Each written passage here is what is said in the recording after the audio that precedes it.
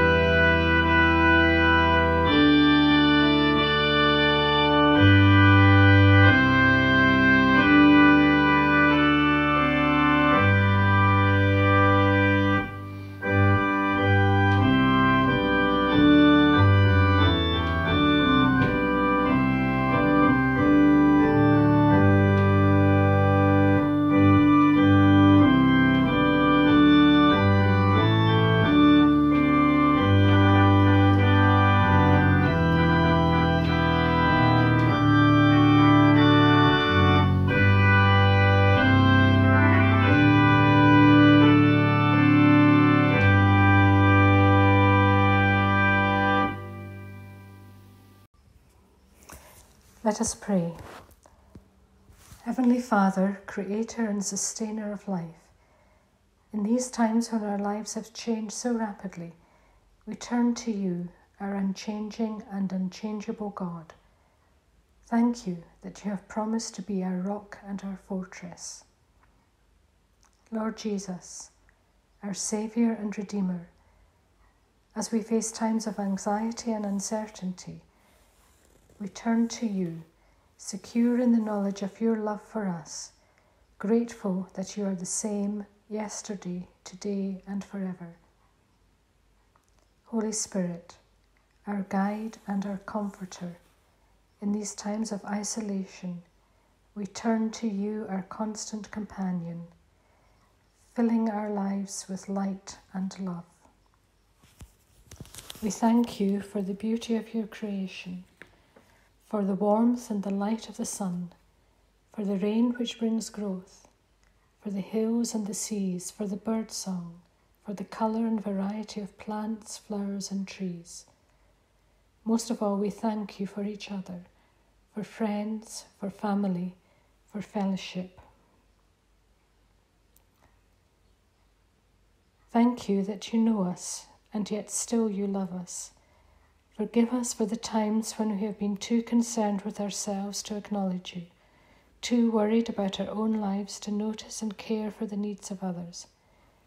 Help us to walk more closely with you each day.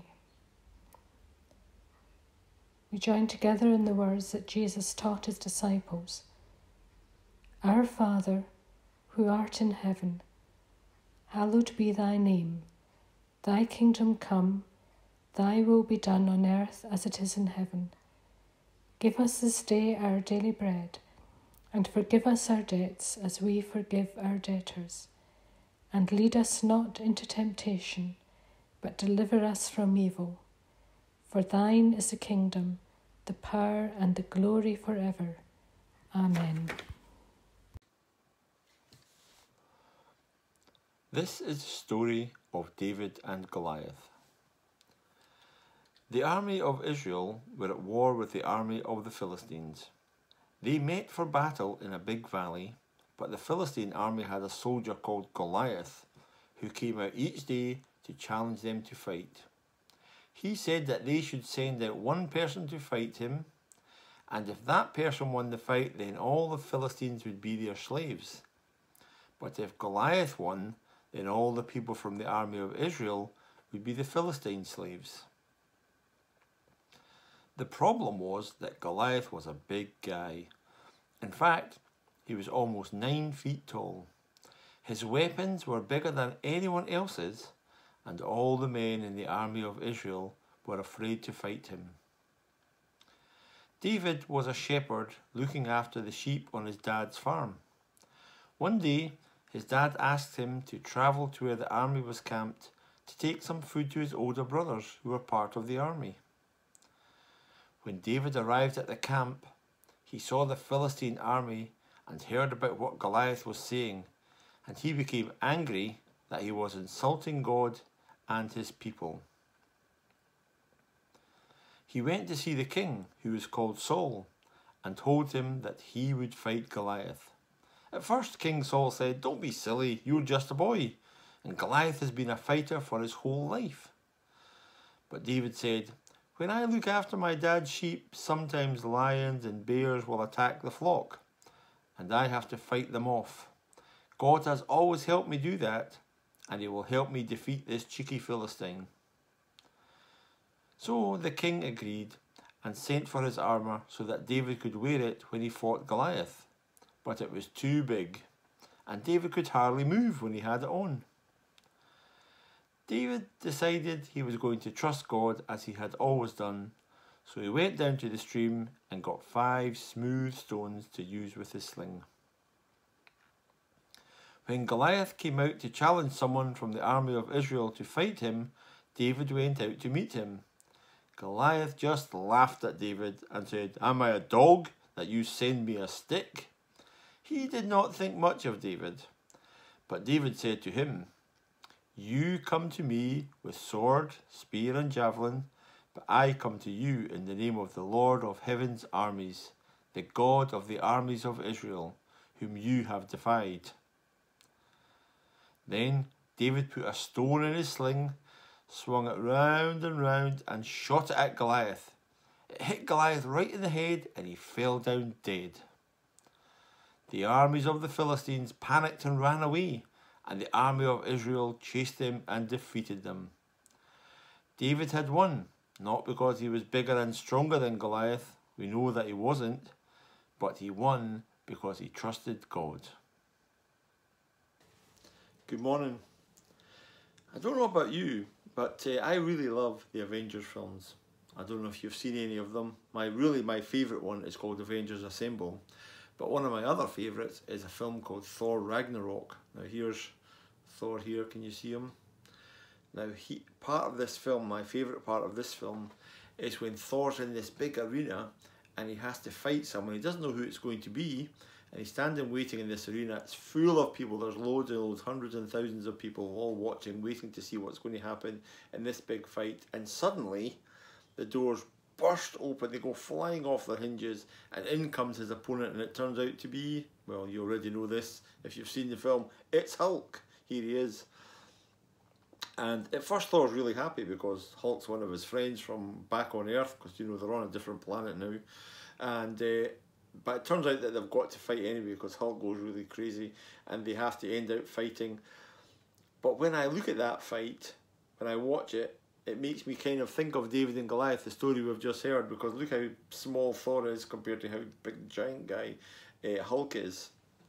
Now David and Goliath is a great story. It's one of my favourites, and because it's always good to see someone small defeating a big mean guy like Goliath. But how did David ever beat Goliath? He wasn't bigger than him. He wasn't a better fighter. He wasn't better at weapons. It doesn't make sense that a young guy like David could beat a big scary guy like Goliath.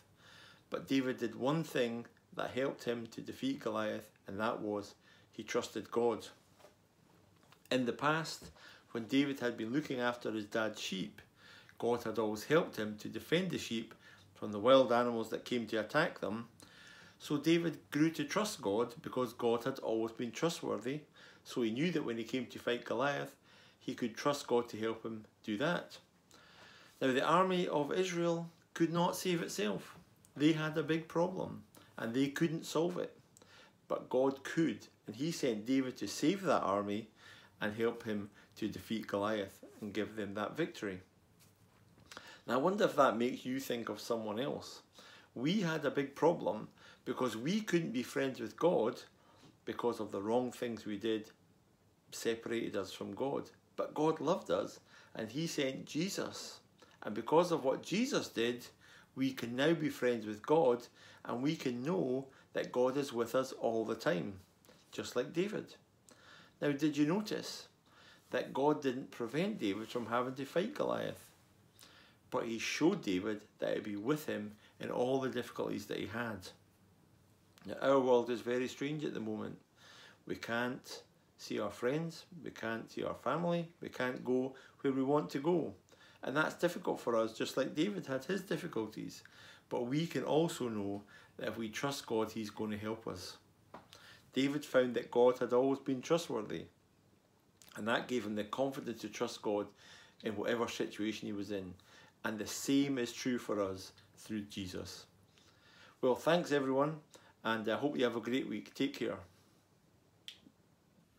A reading is from Revelation chapter 2, verses 18 to 29. To the angel of the church in Thyatira write, "These are the words of the Son of God, whose eyes are like blazing fire, and whose feet are like burnished bronze. I know your deeds, your love and faith, your service and perseverance, and that you are now doing more than you did at first. Nevertheless, I have this against you. You tolerate that woman Jezebel, who calls herself a prophetess. By her teaching, she misleads my servants into sexual immorality and the eating of food sacrificed to idols. I have given her time to repent of her immorality, but she is unwilling. So I will cast her on a bed of suffering, and I will make those who commit adultery with her suffer intensely, unless they repent of her ways. I will strike her children dead. Then all the churches will know that I am he who searches hearts and minds, and I will repay each of you according to your deeds. Now I say to the rest of you in Thyatira, to you who do not hold to her teaching, and have not learned Satan's so-called deep secrets, I will not impose any other burden on you. Only hold on to what you have until I come. To him who overcomes and does my will to the end, I will give authority over the nations. He will rule them with an iron scepter. He will dash them to pieces like pottery. Just as I have received authority from my Father, I will also give him the morning star. He who has an ear, let him hear what the Spirit says to the churches. Amen. Those descriptions of the Lord Jesus in our readings these weeks from Revelation, they've been quite overwhelming. The one who holds the 7 stars, the first, the last, who has the sharp two-edged sword. And this week we heard him described with eyes like flames of fire and feet like burnished bronze. Well, they're supposed to be overwhelming. They are images taken from human monarchy. This is how human monarchy works. Magnificent palaces, elevated thrones, shining crowns and luxurious robes. The whole image is cultivated to overwhelm. The one who inhabits, who wears these symbols, has authority and power. The risen Lord Jesus Christ has ultimate authority. All authority in heaven and on earth is given to me, he said.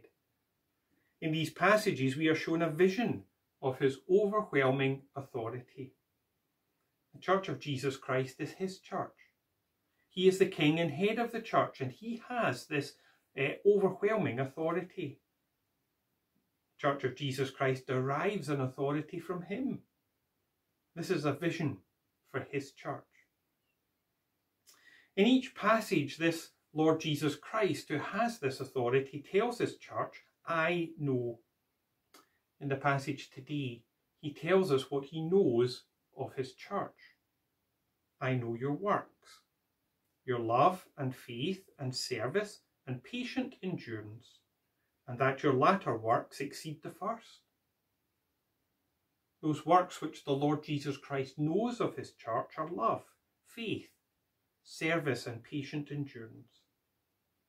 Love is the head, the key to all Christian living, the source from which the life of the church flows. Love for God and love for others. In Scripture we read that God is love. And so when we in our lives display works of love, we are displaying in our lives the very nature and character of God.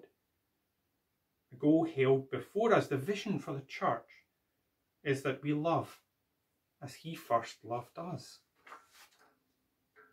Faith here is belief and trust. The works of faith are those things we do because of what we believe. We pray because we believe God hears and answers our prayers. We read the Bible because we believe in it. We read God's word. We care for the world around us because we believe it has been created by God and continues to be loved by him. We share the good news of Jesus with others because we believe it is good news for us and we believe it is good news for them also. We cannot diminish faith to some intellectual list of propositions with which we agree. Faith transforms what we do every moment of every day. Service and patient endurance go hand in hand. We serve others because God has chosen us. We are elect for service. We serve today, tomorrow, and every other day after that. And that's why service goes with patient endurance. It would be easy to give up. I served yesterday. Why should I do it again today? I want to do something new and different. This is how the Lord Jesus Christ wants to know his church. Love, faith, service and patient endurance. Is this how he knows us? This is his vision for his church. In the next verse, the risen Lord Jesus tells his church that there's something he's not pleased to know. Something he has a knowledge of which he holds against his church. Something he longs to see changed. I have this against you. You tolerate the woman Jezebel, who calls herself a prophetess, and is teaching and seducing my servants to practice sexual immorality and to eat food sacrificed to idols. The temptation when reading a verse like this or talking about a verse like this is to hear a condemnation of specific areas of sin. Sexual immorality and worshipping idols are mentioned. However, the verse is using these two examples of sin to illustrate two categories of sin. Sexual immorality is a vivid example of not loving others and not loving ourselves. Sexual immorality is self-harm. Sexual immorality breaks families and communities. There's hardly a better example of not loving others. Murder, stealing, lying, coveting, those 10 commandment verses about loving others, which include sexual immorality, are examples of not loving others. Idol worship, here illustrated by eating food offered to idols, is the public example of not loving God. It goes with denying the existence of God, abusing his name, not giving time to know the presence of God in your life, Sabbath. Those 10 commandment verses about loving God. If we focus on the specifics, if we spend all our time talking about eating food to idols or sexual immorality, we miss the point. The church is tolerating teaching which does not encourage love for others and love for God. We could perhaps paraphrase this verse. I have this against you. You tolerate people who are teaching you not to love others and who are teaching you not to love God. You are following this harmful and false teaching. Your duty as you listen to this talk, as you listen to or read any Christian teaching, is to discern. Does this teaching lead me into loving God? Does this teaching encourage me to love my neighbour and to love myself? That's godly teaching. If it doesn't do these things, then don't tolerate it. Seek out teaching which grows in us the likeness of Christ. Love for God, love for others, love for self. The passage concludes in verses 26 and 27 with the risen Lord Jesus saying something about authority. The one who conquers and keeps my works until the end, to him I will give authority over the nations. He will rule them with a rod of iron, as when earthen pots are broken in pieces, even as I myself have received authority from my Father. What does this have to do with loving God and loving neighbour? That's what we've been talking about. Love, faith, service, patient endurance, not tolerating teaching that lead us away from these things. What does this talk of authority have to do with loving God and loving neighbour? Well, let's work backwards. The Lord Jesus has received authority from his Father, the authority of the King in God's kingdom. The Lord Jesus has exercised this kingly authority in his sacrificial death, in his glorious resurrection, in his sending the Spirit, in his loving you and me. The Lord Jesus has shown great faithfulness to his promises. He has exercised gracious service towards us, patient endurance with us. That's how he has used the authority he was given. The rod of iron and the earthen pot in verse 27 are quotes from Psalm 2. These are standard poetic images for kingly authority. The images of an authority which cannot be denied. The Lord Jesus Christ uses his undeniable authority to love and to serve, to make grace and mercy known among us. He has received ultimate authority, all authority in heaven and in earth, from his Father, and he uses his authority to bless. First to bless the church, and then through the church to bless all peoples. It is only by this route we can enter into the end of verse 26. The one who conquers and who keeps my works until the end, to him I will give authority over the nations. What kind of authority does the church have over the nations? The one who conquers is the church, the disciples of Jesus, those who love and serve, who love God and love others. The Church of Jesus Christ does not have authority to crush or destroy, to wound or harm.